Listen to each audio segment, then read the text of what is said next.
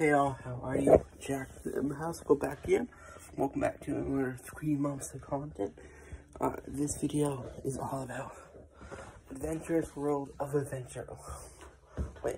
In Walt Disney World, it's one of the main cogs after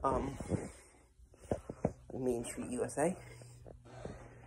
It's based on the African tropics and kind of some good restaurants. You got Aloha Isle, which serves like Dole Whip. You have like an egg roll cart serving like cheeseburger egg rolls, which are like so good. And there's some others, but I guess the biggest one really, you got Skipper Canteen, which is based off the Jungle Boat Cruise. And you also got Tortuga Tavern, which is another piece on like pirates. So there's a couple attractions in the Walt Disney World Jungle Cruise ride.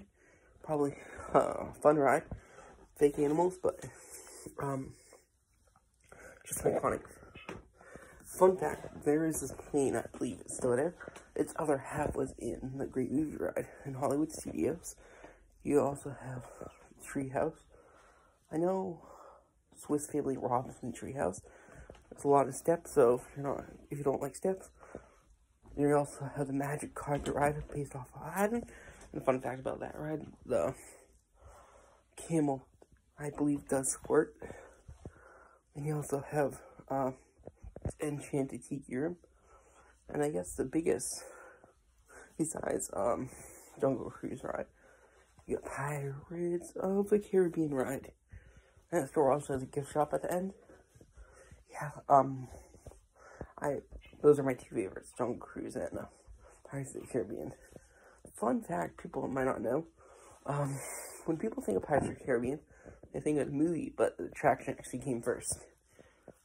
Yep, hopefully next week, I'll be talking about Frontierland, and I seriously hope you guys enjoy. Have a great day, happy Thursday.